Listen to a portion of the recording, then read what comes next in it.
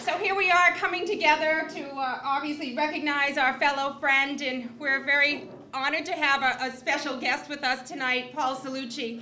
And it's very appropriate that we have our former governor here, someone that understood from his early days, his upbringing in his hometown of Hudson, what it means to give back to community. He served as a member of the Board of Selectmen. He worked in a family business. He went on to be a state representative, a state senator, a lieutenant governor, governor, and ambassador. So,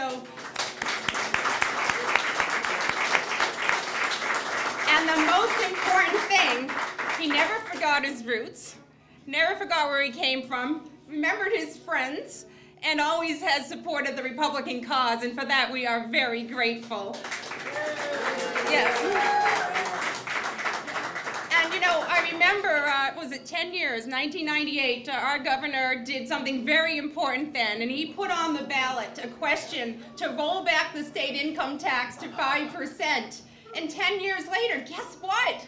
It's still not rolled back here in Massachusetts. And what does that tell you? There are a couple of things. First of all, I don't think that the legislature and the executive branch and the governor, lieutenant governor are in touch with the people. People are hurting. I know, the local officials know, our phones are ringing off the hook with people that are really out straight feeling a difficult time. They don't want to pay any more in taxes. In fact, they can't pay any more in taxes. Yet we have a government that's just not in tune with what's going on. There are absolutely no checks and balances. When Paul Cellucci came into office, he was able to balance out a Democrat legislature that was very good for the people. Right now, out of 160 House members, George and I are two of 19, and John will be one of 5 out of 40 in the state Senate. What sort of checks and balances does that represent?